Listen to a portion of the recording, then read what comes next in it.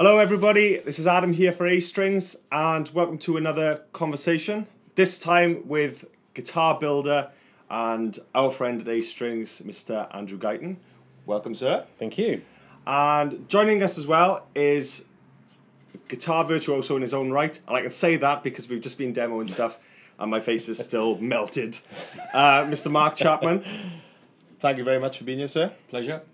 Right, the reason that we're here today is we are launching at A Strings your transporter range. So we're going to first off talk about the transporters and their whole history and how they are, what they are today. Okay. Right. So first off is, where did this idea come from? The idea originally came from a customer. Okay. He designed this travel version of Brian May's Red Special. Sent it to me, and then for one reason or another it didn't get made, but it was always at the back of my mind about this guitar, and it was just such a great design that I sort of got together with the customer. We did a limited run of these guitars, but it was just one of those things. As soon as you saw it, I thought it's got to be built, you know. So we started building those, but there was always that thing in the back of my mind. I wish it had this. I wish it had that. It's a very sort of niche thing. You know, you've got the Brian May pickups, the Brian May sound, Of course, yeah. the scale, the size of the neck. But so I decided to, slim down the neck, extend the scale, different pickups on, and simplify it. It was a very, very complicated. The RS transport was very, very complicated. That's right. And we've got the RS. Yeah, the RS original with us. prototype here. Yeah. So we'll get some lovely pictures of that and Yeah. for you. So interestingly, the Red Special Transporter is the first one that I saw and tried. That's a right. customer of yours and Yeah. a friend of Andrew's brought it in, and we were lucky enough to have a play. So the customer that originally came to you, did he have a purpose for this build on this size? And It was something he could travel with. okay, yeah, Because he's big on the Brian May sound. He's got one of my RS replicas, Red Special replicas. So he wanted something similar that he could travel with. I think he was backwards and forwards to the States and Hong Kong. oh, okay, So that's where it originally came from. oh, amazing. Yeah. But I found myself playing it all the time, but it was just that I wish it was slightly different, So in fact, that leads us straight on to sort of your design choices for your transporters then, because obviously the Red Special is literally the Red Special in this shape. That's right, yeah. So your ones then, you wanted to simplify and extend the scale. So how have you, or what design choices have you made then for yours that you think are sort of the improvements of then? Not to say that the Red Special, because we can't say that the Red Special has issues. It's just different, but it's killed. a slightly longer scale, like the Gibson scale length. Cool. Yeah, of course. Smaller neck. Yep.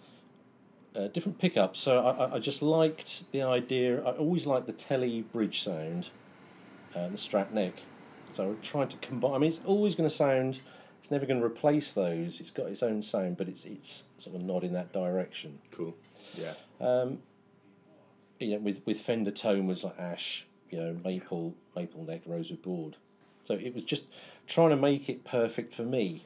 Yeah. And but then it kind of went in different directions and. Yeah. Yeah. I mean, looking at the guitars, obviously there's such a stamp. I mean, there's no way that this is anyone else's but your design.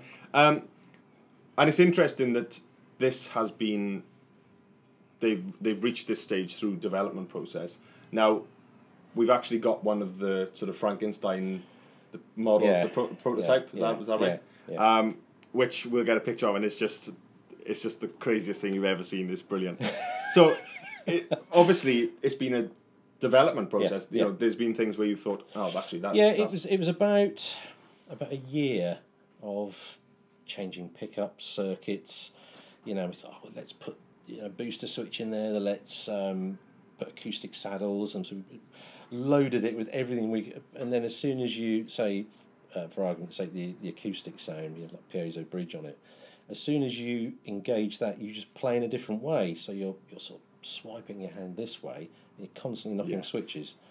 So it's, you know, but we kept the same pick guard on, and it's just been through so many different switches and full of holes. But, but that's the guitar I still play. It just gets played all the time. Yeah. And in terms of building the guitars, how do you find the process? Do you find it differs at all with the other styles of guitar that you build? Obviously, we're dealing with a literal different shape. I've approached them in a slightly different way because they're kind of more of a production. I mean, customs are available, but it's, you know, I've just gone through, you know, jigging everything I can imagine, just to make the build process, you know, easier. So it's you know, and more consistent. Yeah, and with the production line models, we'll go into the customs in a little while. But in the production models, we have 3: alpha, beta, and gamma. Is there sort of a thought process with each one, or was it just you wanted one with this style, you wanted one with this style, and you ended up with 3? I think there was a little bit of indecision there. There was like the single pickup, you know, just a bare bones, just one volume control, a coil cut, and then there was the high end one, but there was also room for another. Yeah. So the electrics of one with the simplicity of the other. So it just ended up being a logical series. Yeah. So it's kind of something for everybody, I guess. So yeah, and all production lines have Damasio's. Yes. Any reason behind the Damasio choice, or? To start with, it was a string spacing. Okay. Because the original bridge has like a 50mm string spacing, so if you have a telly pickup, it's got a much wider string spacing. Right.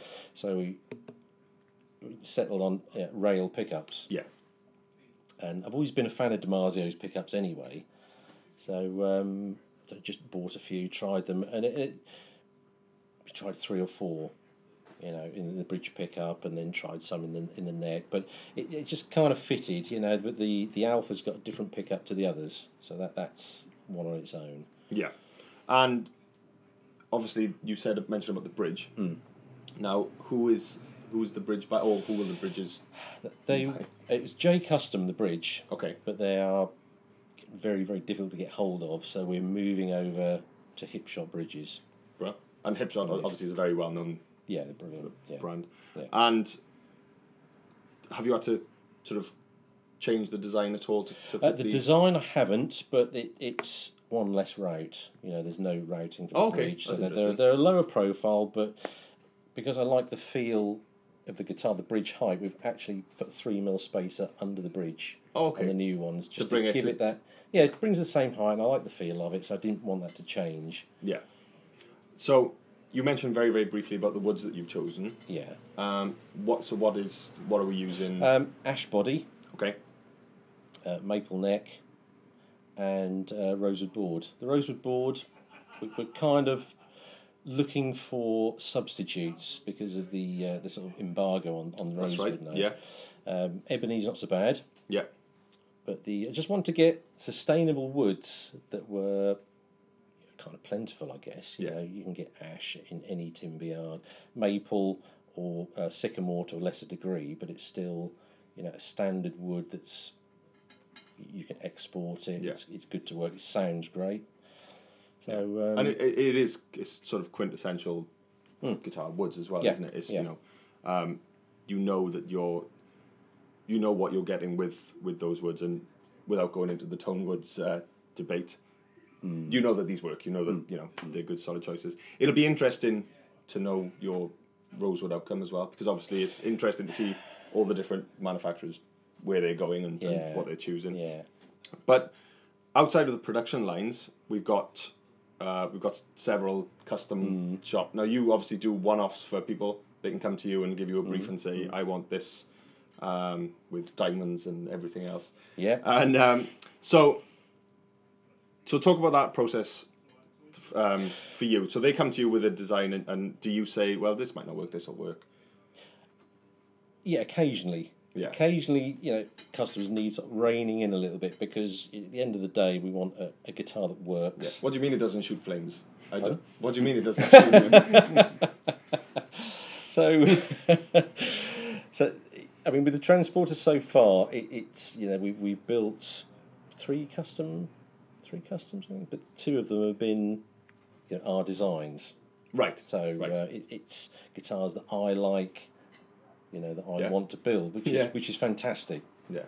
And luckily they're selling. Yeah. But that's, you know, that's cracked it as far as I'm concerned. Yeah. Build stuff you enjoy doing, they sell. Yeah. So but they're all one-offs. Everything's never to be Yeah. repeated. All the customers, which is amazing to know that you will get one that is unique, is never going to be. So what you'll see now is you'll see a couple of pictures of the one-offs. You'll see the Black Pearl, and you'll see my favourite, the Kylo. I don't know if I can say the full name. We'll probably get stamped by Disney or something. But it's the Kylo Ren. I don't care. Sue me. But that's my favourite one, and I'll be hopefully the VW tonight. Yeah, that'd be cool. That's a really cool one as well. hopefully. I'm just trying to think of ways to finance my kidney so I can buy the Right. Kylo. So if someone wants to come to you, custom shop, custom build, what is sort of turnaround time? How long can the customer expect? Yeah, around 6 months for these ones. And obviously that's handmade from scratch. There's only That's right, yeah, and it also depends on what parts they need and availability. Oh, but generally it's around that time.